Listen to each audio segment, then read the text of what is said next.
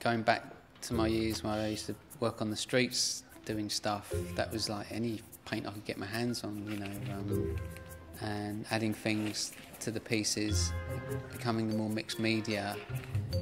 I didn't want to go down the kind of the route of it being collage.